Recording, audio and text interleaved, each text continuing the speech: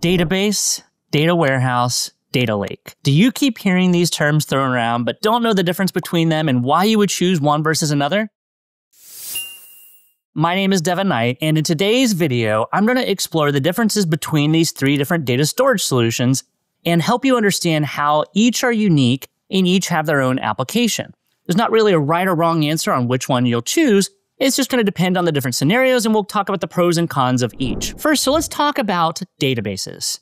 Now imagine you work at a grocery store, and every time a customer comes up to the register, you have a cashier that scans each item across the belt, right? And they scan each individual item, and a new record is created that's stored in a database for each item, each transaction that happens when they're scanned across that belt. So a database is a structured collection of data stored electronically. Typically, they're organized into tables with rows and columns, and it's like a digital ledger that keeps track of all the transactions that you have. Databases are designed for online transactional processing, or you'll sometimes hear the acronym OLTP. That means they handle real-time transactions and operations really efficiently. As another example here, let's say that you are making an online purchase.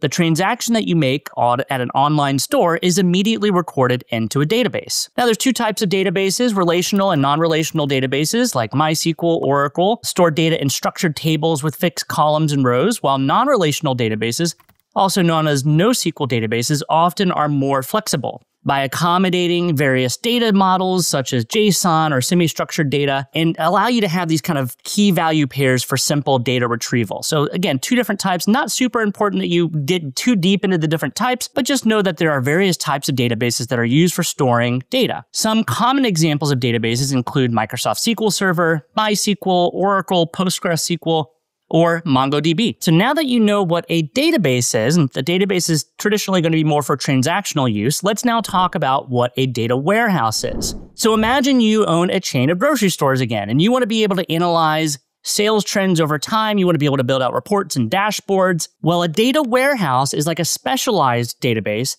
designed for storing structured information from multiple sources, optimized for online analytical processing, or sometimes referred to as OLAP. Now, a data warehouse is going to be specifically designed for that report development. So the end result of a data warehouse is you're going to have some reports using various tools. It could be Microsoft Power BI or others, but it's going to be sitting on top of the data found in a data warehouse, which has been organized for the purposes of building reports. So data warehouses are used for analytical purposes. They consolidate data from different systems to facilitate comprehensive analysis, uncover insights, and generate business intelligence. Think of it as a giant filing cabinet where you store summarized data from all of your stores to analyze sales trends and make strategic decisions. That's ultimately what we want to do with our data, right? Is use it for decision making. And data warehouses help you do that in an easy to understand format. So the process of moving data into a data warehouse is managed through this process known as extract, transform, and load. Sometimes you'll hear the acronym ETL. There's also another thought process around doing things like ELT, just the same acronym in a different order, extract, load, transform. But this means that data is extracted from its original source, transformed to fit the warehouse schema, or basically a design of how the data is going to be stored, and then load it into the warehouse on a regular basis, which could be daily, weekly, or even multiple times a day potentially. Some examples of a data warehouse might be something like Azure Synapse, that's Microsoft's product, but there are other products that Amazon has, Google has, Snowflake is a popular one, IBM has DB2 warehouses, so there's lots of different tools out there that help work with data warehousing design. One of the common methodologies that you'll hear around designing a data warehouse is Ralph Kimball's design. You'll hear Kimball design. You'll also hear things like star schema. Those are common ways of being able to design your data warehouse to, again, organize it for the purposes of reporting. So when you think of data warehouse, think of analytics, reporting. That's the final result of what you're going to do with the data warehouse. Now let's talk about data lakes. This is one element of data storage that has many confused. Now imagine you have a junk drawer. Everybody's got a junk drawer in their kitchen, right? And that's where you just toss all your things like old receipts, keys, pens, random gadgets that you have. A data lake is kind of similar to that. It is a centralized storage repository for data collected from various sources, preserving it in its original or raw format. So whereas a database stores things in more of a structured format, A data warehouse is even more structured, where things are put into this like star schema design. Data lakes handle things a little differently. So data lakes handle a diverse data formats, including structured, semi-structured, unstructured data, and they're ideal for advanced analytics, machine learning, and AI. Unlike databases and data warehouses, data lakes allow storing data without immediately structuring it, enabling exploration and analysis of raw data. So you're seeing a lot of data scientists like to connect into the data lake, so they don't have to wait necessarily for a business intelligence team to be able to organize the data in a certain format. And keep in mind, there's lots of examples of data lakes that are out there. Amazon has their own, Microsoft has Azure Data Lake Storage, Google has their own version as well, so there's lots of different ways. In addition to thinking about data lakes, Microsoft has introduced a few advancements on the idea of data lake. You have things like OneLake and a data lakehouse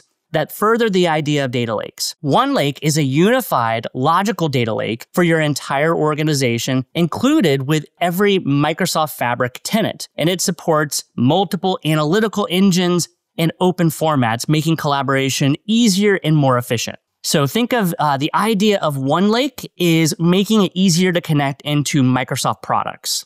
That's the big difference between data lake and OneLake. You'll oftentimes hear the analogy of OneLake being like OneDrive. That's true, but it's like OneDrive in that it easily connects into all sorts of Microsoft products. So when you think of OneDrive, it connects really easily where you're saving Word documents and Excel documents. You'll always see it there where you can save to OneDrive. Same kind of idea with OneLake. It's going to interconnect into Microsoft products a lot easier than just general data lakes. Data Lakehouse combines the flexibility and cost efficiency of data lakes with the data management and ACID transactions of data warehouses. We're not going to get too deep into ACID transactions into this video, but just note that it's kind of combining the best of both worlds, the ability to have unstructured data, but then also put some structure on top of it, which is what you get with that data warehouse that many of you may be familiar with. So this hybrid approach enables business intelligence and machine learning on all data, providing a single system for both structured and unstructured data. Now let's discuss when you should choose each data storage method. It's important to note that not one method is really better than the others. Rather, you should choose the right tool for the job. Each scenario may lend itself to a different type or kind of storage method.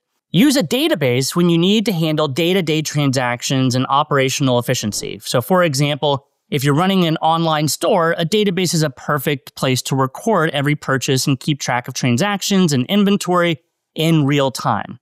You're going to choose a data warehouse when you need to analyze large amounts of historical data and generate business insights. So think of your BI tool as typically going to be placed on top of a data warehouse for doing those reporting and dashboarding needs. Now you may opt for a data lake when you need to store large volumes of diverse data for future analysis. So if you have a mix of structured and unstructured data, such as customer feedback from social media, videos, documents, a data lake really provides the flexibility to store everything in a raw form and analyze it later. So remember, the key to selecting the right tool for your specific needs is, in fact, many organizations use a combination of data storage methods. You might use databases, data warehouses, data lakes to address different requirements. So there's not really, again, one tool for the job that must always be used. Now, we explore some of these things in our on-demand learning at Pragmatic Works. We have many different courses on data warehousing, databases, data lakes. Make sure you take a look at our on-demand learning to learn more about why you would choose one of these tools over the other in our subscription-based model. So make sure you take a look at that. To wrap up, each data storage solution has its unique strengths and applications. And understanding the differences between databases, data warehouses, and data lakes will help you choose the right tool for your specific needs. Thank you for watching today. If you found this video helpful, please subscribe. Make sure to hit that notification bell so you know when we have new videos that have come up, and you can stay informed on the content that we have at Pragmatic Works. Again, thank you so much for watching today, and we'll see you in our next one.